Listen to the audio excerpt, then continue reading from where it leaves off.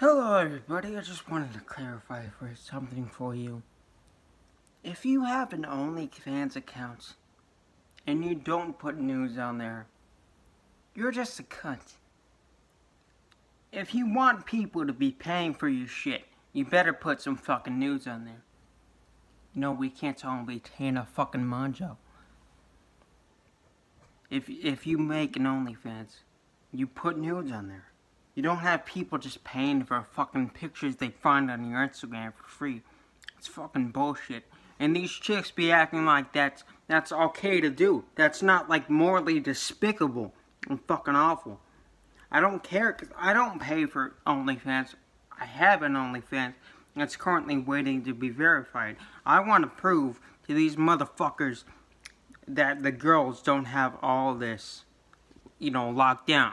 That although it's an unfair market and girls have, an unsightly advantage in this, I still want to prove that dudes can fucking get this. And so, I will be starting my own OnlyFans account. Yeah. Be dressing as a female. I've done it before, I don't give a shit. I want to prove something, and nothing's gonna get in my fucking way, okay? Bye.